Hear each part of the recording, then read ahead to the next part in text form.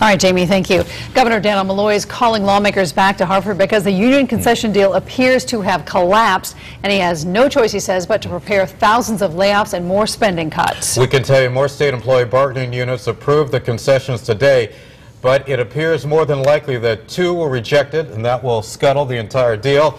Chief Political Correspondent Mark Davis on the scene at the state capitol with the latest. Governor Malloy says he is assuming the union concession deal will collapse, and he will call the legislature back into special session next week. He told me today that he's moving forward and is not disappointed.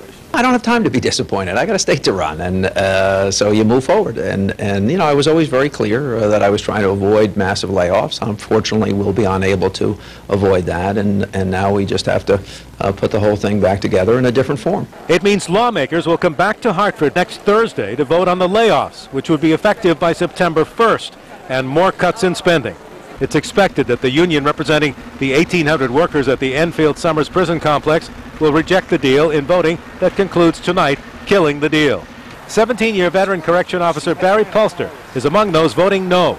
I don't want someone telling me that I'm going to go on to a valued health care plan and some other stuff. I don't agree with it. There's widespread speculation that the union leadership will call for some revotes in some bargaining units, but their spokesman hedged on that. When CBAC leadership meets on Monday, we'll have a discussion of everything that's happened and what could happen prospectively. State Senator Edith Prague is one of the strongest supporters of the state labor unions and says she's disgusted. This is the best deal that they could possibly get, and they're absolutely ridiculous to vote against it. For the governor, it means finding $700 to $800 million more in savings from those layoffs and spending cuts in the new budget year.